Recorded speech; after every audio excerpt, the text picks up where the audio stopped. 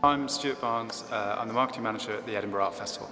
The Edinburgh Art Festival is 10 years old this year. It really grew from the idea that the visual arts needed to have a voice during the summer festivals. And what we've really tried to do is, over the last few years, is really build the programme so there's a mix of fantastic exhibitions of the absolute highest quality. This year's Edinburgh Art Festival programme is very extensive. We've got 50 exhibitions across the city, ranging from contemporary works like Peter Doig at the National Gallery. We've got Gabriel Oskar at the Fruit Market, Rachel McLean, Fiona Banner. For our 10th year, we've got 10 public artworks, one of which you can see behind me, and these are really to take art out of the gallery spaces.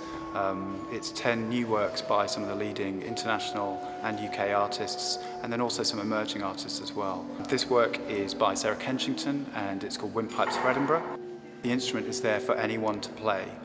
So audiences are invited to come in and actually play with the pipes, to man the bellows, to play the keys, and as you see, it's been colour coordinated so that anyone actually can begin to play this instrument. All of the commissions aim to create a bit of discussion between people.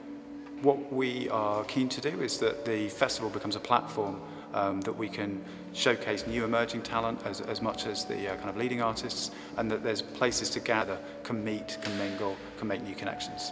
To keep up with the latest trends and emerging artists, we work very closely with art colleges.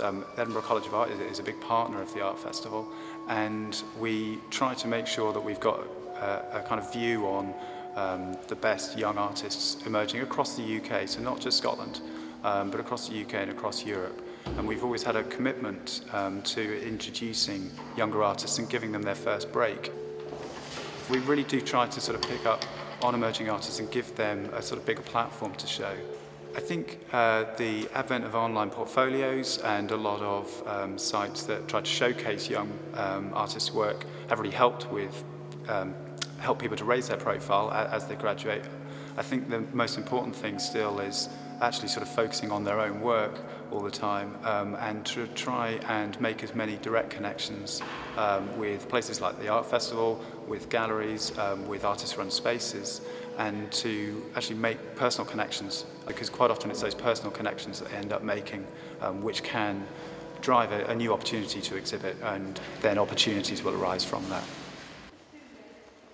The Edinburgh Art Festival, we always open up the volunteer programme. We do that quite early because to actually have a team that we know and can train up, we need to get them recruited kind of in May and June. But there are always opportunities to get involved in the festival. We try to make sure that around 85% of the festival is free to attend. So there's lots of talks, lots of networking events that young people can come along to find out more about the artists on show. For example, we have a series of talks by the commissioned artists for this year, so it's a great chance to come along and hear from artists talking about their work and maybe meet some of the artists at those events, and all of those are free and they happen throughout the festival.